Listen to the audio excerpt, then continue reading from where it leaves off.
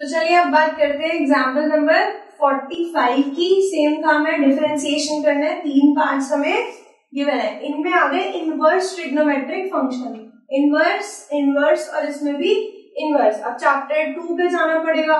Chapter 2 था inverse trigonometric, जिसमें कि हमने बहुत सारे तरीके पढ़े थे क्वेश्चंस को सिंप्लीफाई करने के, एक्सप्रेशंस को सिंप्लीफाई करने के।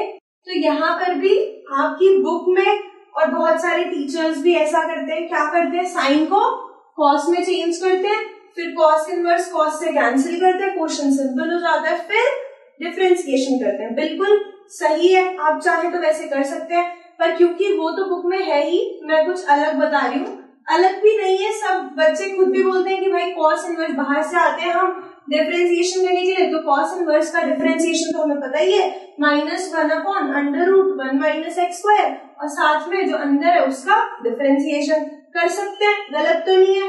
उससे आंसर क्या आ रहा है और इससे आंसर क्या आ रहा है, सेम पड़ेगा बात, लेकिन स्टेप्स किसमें ज्यादा लग रहे हैं वो तुम देखो, तुम्हें कौन सा कंफर्टेबल लग रहा है वो तुम देखो। वो वाला तो आपको पता ही है। इसमें हम क्या कर रहे हैं देखेंगे, late y equal to cos inverse sine x। ठीक है, तो y डैश क्या आ गया, कॉस इनवर्स का डिफरेंशिएशन -1/√1 में 1 माइनस जो अंदर है उसका स्क्वायर, और साथ में डिफरेंशिएशन होगा इसका साइन x का डिफरेंशिएशन क्या होता है, कॉस x। यहां लिख दो कॉस x, तो यहां से y डैश क्या आया, माइनस का कॉस x अपॉन में 1 माइनस साइन स्क्वायर x क्या होता है, कॉस स्क्वायर होता है ना, और अंडर रूट कॉस स्क्वायर क्या होता है, कॉस x होता है। तो y डैश क्या आ गया, -1 आ गया। सही है, उससे भी आंसर -1 आ जाएगा। उसमें क्या करेंगे, साइन x को हम लिखेंगे π/2 माइनस कॉस x। ठीक है, और फिर क्या करेंगे, कॉस कॉस हट जाएंगे, π/2 माइनस x बचेगा, π/2 का डिफरेंशिएशन 0 माइनस x का -1। ये लगाना है वो लगाना है, तुम्हारी मर्जी है। इसमें भी सेम काम है। tan इनवर्स का डिफरेंशिएशन आपको पता है कितना होता है, वो आप लगा सकते हो, वरना चाहो तो आप क्या कर सकते हो, इसको सिंप्लीफाई करके कुछ ऐसा बना सकते हो कि tan बन जाए और tan इनवर्स से tan कैंसिल हो जाए, और फिर आप उसको सिंप्लीफाई करके डिफरेंशिएशन लगा सकते हो।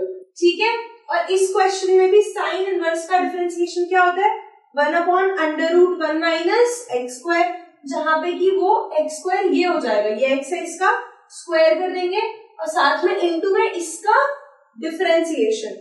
ठीक है, कर सकते हैं u/v वाला फॉर्मूला लगा के।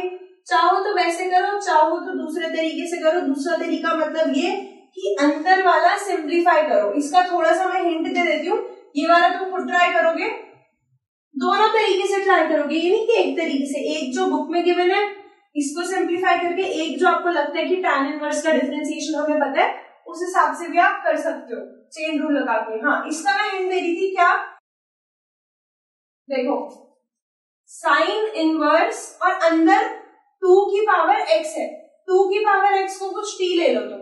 हम ऐसा क्यों कर रहे हैं अभी बता देते हैं। ये क्या बन रहा है, 4 की पावर x, और 4 क्या है, 2 का स्क्वायर। ठीक है, तो इसको आप क्या लिख सकते हो, 2 की पावर 2x लिख सकते हो आप। सही है, लिख सकते हैं। और 2 की पावर x क्या है, 2 की पावर x है t। अगर 2 की पावर x t है तो 2 की पावर 2x t स्क्वायर हो जाएगा, तो ये बन गया नीचे t²। अब पता चल रहा है कुछ, t/1 प्लस t²। यहाँ पे मेरे को लगता है +1 आना चाहिए।